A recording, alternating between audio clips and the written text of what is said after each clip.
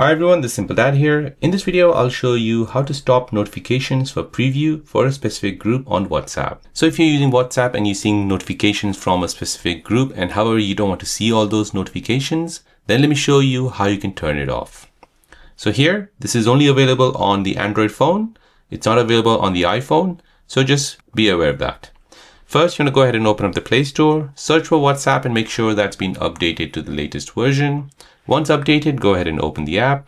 In the app, you want to go ahead and tap on that specific WhatsApp group where you want to customize. So for example, this one here, tap on the name at the top, then tap on notifications, then tap on advanced settings. From here, find use high priority notification. So this will only show previews of the notification at the top of the screen.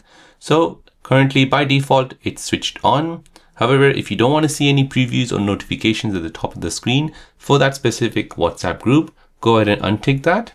And now you won't see any previews of notifications at the top of that screen from that specific WhatsApp group. The other WhatsApp group won't be affected as you have only customized it for this group. So there you go, guys. That is how to stop notification preview for a specific group on WhatsApp.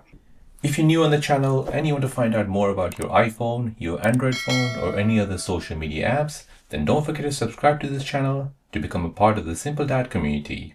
Hit the like button if you find this video useful.